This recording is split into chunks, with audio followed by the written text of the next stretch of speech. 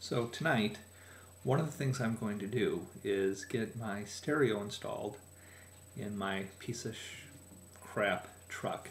It is a piece of crap, but it's a piece of crap on purpose. I bought it to pull sailboats with. I'm the staff faculty advisor for the University of Illinois Sailing Club, and we only have so many spots out at the lake, and all the other boats stay on campus.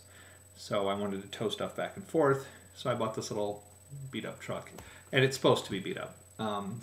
The stereo that was in it has stopped pushing sound to the right side.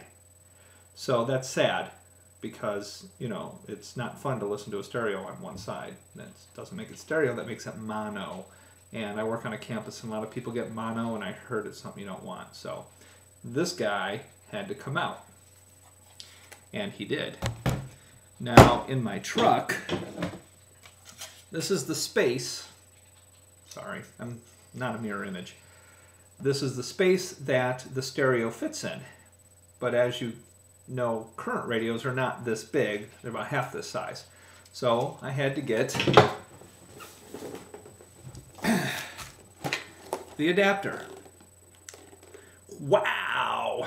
So this will allow the stereo to fit in this space. So my brother-in-law, who's pretty slick, they live in town here. My wife's sister lives in town with her family. They all live here. It's not like just her. And she happens to be a physician in town, and Todd is lucky enough to stay home. He said, "Oh, you need a new stereo? I happen to have one that came out of my '84 Mustang." And I said, "Awesome, hook me up, yo." And so we did. Here's a Kenwood tape player.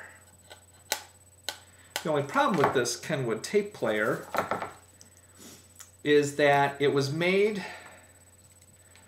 with pre-outs for an amp. So it only sends like a very little signal. So I had this hooked up to the truck. As you can see, I had to get a harness to plug into the truck and wire it to the wires in the back of this, making a spaghetti mess. And so sound would come out, but it was very, very faint. So thank you, Todd, but this doesn't work, and he doesn't want it back. So if anybody wants a piece of crap radio that I've screwed up the wiring on, let me know. I'll, let you pay for shipping.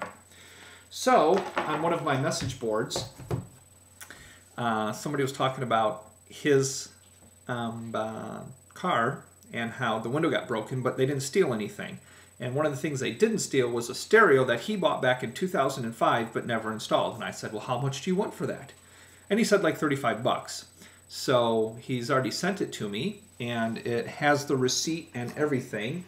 It is a Sony Explode, and it comes with its own wiring harness to plug in here. And the beauty of this is that all the wires on the back of it are the same color as all the wires on the other wiring harness that goes to the truck. So I just got to go click, click, click with my little wiry connectors using my wiry connectory tool, and then use the install kit, and voila-chi, it fits. Now, back in the day, these older ones, this came with the ability to pull it out, from the dash. Well, it's kind of clunky, Nowadays, they come with, well, back in 2005, detachable faceplates. So this one has the detachable faceplate. Awesome. Now the newer ones, you push the button, the whole flat screen pops out. Whatever, it's 35 bucks. So I'm going to get it all wired up, and then I'll show you what it looks like when I put it in the truck. Coolio.